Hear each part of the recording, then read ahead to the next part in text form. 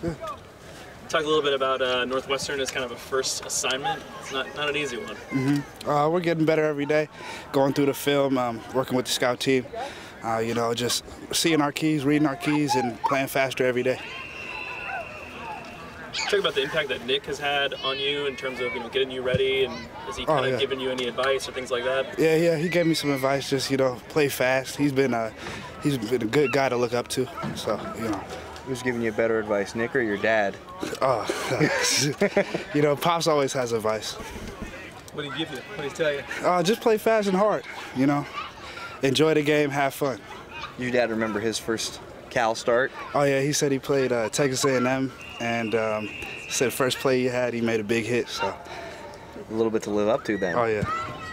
With your defense going against a team that runs option a lot, how big of a deal is it for each of you to just do your job and not try to do too much? Oh, it's a huge deal. I mean, if one guy misses his assignment, then it's a touchdown. So everybody has to be on the same page. Everybody has to do their job. What's your familiarity like with the read option? Did you face anyone in high school that did that, or is the stuff you guys did in even the scrimmages? Does Cal run something anywhere similar to Northwestern? Cal does it sometimes, but they run a lot of speed option and triple option, which we don't see a lot of. It's similar to like a Navy or Air Force. So. Is that something you ever saw in high school, or not really? I saw it a couple times in high school.